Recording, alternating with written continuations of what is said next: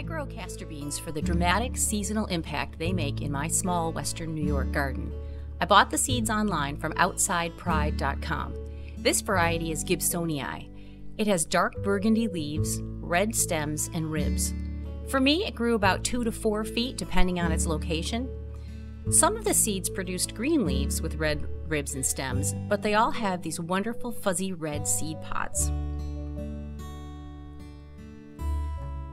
Another variety I chose was Zanzibariensis because it was described as a giant. It certainly is. In my zone 5 or 6 garden, it has grown to tower over my 6-foot fence. And that's a small one. I started the seeds by soaking them overnight, then planting in potting soil.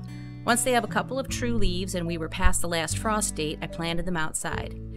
In one season, they will reach their maximum height with full sun and consistently moist but not soggy soil. This monster is growing in my vegetable garden, which has a soaker hose.